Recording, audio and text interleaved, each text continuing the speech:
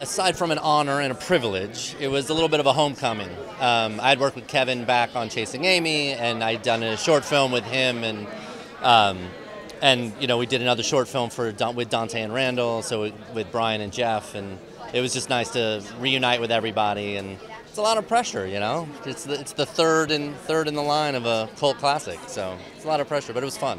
It's a blast. I think that there's a certain maturity, like this certain evolution that people want to see, like where are they now kind of thing, both as humans and as characters.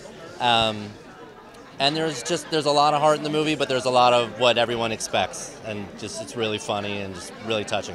When Kevin's just directing, he's one type of Kevin, and when Kevin's also performing, he's a different type of Kevin. So there's a little balance there, but he just brings so much passion to what he does and so much love, and he's just such a great storyteller. And we would sit there while setting up, and he would tell the crew stories, and there were people who weren't even needed to be on set who wanted to be on set just to participate in being with him.